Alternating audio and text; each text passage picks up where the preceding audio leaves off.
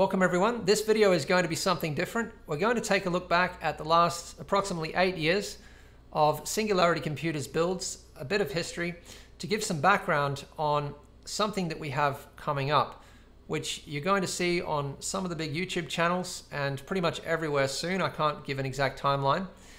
We leaked it recently a couple of times on social media, and based on the questions that we had, and we had a lot of questions, I felt like it was important to kind of give some background on this leading up to it, but I can't actually show it yet or really give you many details on it. This video is going to be a bit more about the past.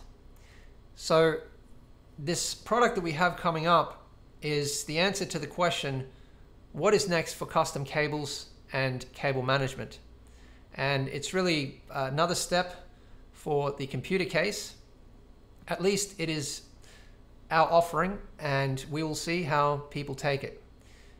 We just try to keep pushing things forward, do what excites us, create what excites us, and then leave the rest up to you guys.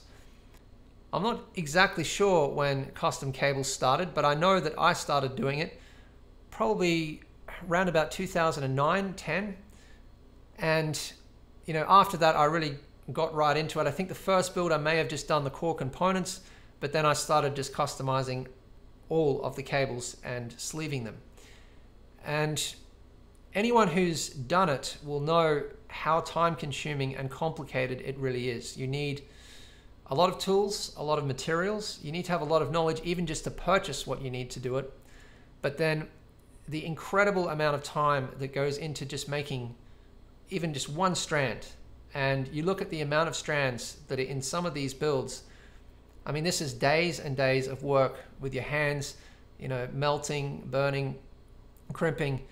And it's something that, if you're just going to build a system for yourself just once or maybe once every few years or something, it's fine. It's a nice exercise to do. It's something it's a little bit tedious, but when you've done it, you feel proud of it, and it's part of the fun. The cable management is another aspect of that. So obviously, the reason for good cable management is aesthetics. It also has some functional reasons, such as maybe airflow. But cable sleeving and custom cables, it's really just aesthetics. Although, you are also cutting down length. And that's one of the things that we've always done, is customize the cables to length so that you don't have messy cables wrapped up and jammed everywhere. So that is, also airflow. But really the main reason is aesthetics for custom cables. So just take a look at this build, client build 18 into these huge K-slabs cases, which I used to do a lot of. Just the sheer amount of cables here, the amount of work on these cables, I would say there was probably 5 times the amount of work just on the cables compared to the rest of the build. And if you look at the cable management in these older cases, like the TJ11, all of the K-slabs cases, they really don't have anything for cable management aside from some cable management loops for cable ties. But a lot of the cables just have to hang in midair. You have really no way of properly managing the cables cleanly. Looking at the evolution of the computer case from an enthusiast perspective, at least the more recent history, what has really changed? I remember the introduction of black cases was just amazing at the time, because before that it was pretty much just all beige and silver on the inside, or maybe black on the outside, but still all silver on the inside. The first cases that had radiator mounts were just awesome, like the Cosmos and the 800D were some of the really early cases with radiator capacity. Since then, I guess the addition of tempered glass, of course RGB, but what has really changed that's major since the beginning? Cases still same concept, they look similar. We have some super creative stuff from some companies like Inwind, for example, which is cool. But we're always looking at where can we go in the future, and at least trying to create something and put something out there that is our vision of the future. After building systems for many years, having a lot of experience with all of the different cases, components, problem solving, the fun of building systems, we became more and more motivated to create our own products because we started seeing solutions, better ways of doing things, and becoming really excited about being a part of the progress of the industry. That's what motivates us. And that's when Spectre came about. Now, we didn't create the idea of the distribution plate. It was around for a few years before we even created a single one. And we were actually slow to adopt the idea. I had many requests for distribution plates before, for like at least a year before we created a single one. And the reason I was slow to adopt them is because I loved the aesthetics and really the idea. But the thing for me that bothered me is that they had no purpose except for aesthetics. And everything that I put into my builds has a function. I'm obsessed with function. But not only that, they are were locked to a specific configuration. If you wanted to change a GPU and the water block has a different hole alignment, that's it. You pretty much have to scrap everything, all of that expensive CAD work, CNC machining, and the mods to the cases that are required to actually fit them in there. So that means pretty much the case had to go. This wasn't practical for my customers because we create a platform that customers can upgrade for a long time. And I just didn't like that idea. So I thought, how can we standardize the distribution plate and give it a purpose? And that is how Spectre came about. So it is a standard distribution plate that is compatible with just about anything. And the purpose that we gave the distribution plate was integration.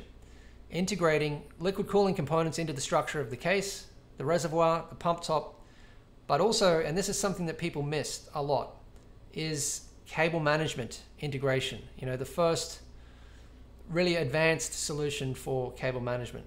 Not that it's super advanced. I mean, it's a simplistic idea, creating cable management channels with integrated cable combs.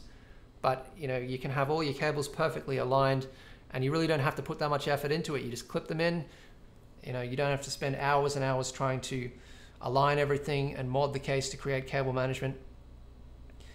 So yes, we didn't create the idea of the distribution plate, but we certainly commercialized it, because after that you see all of the big companies followed.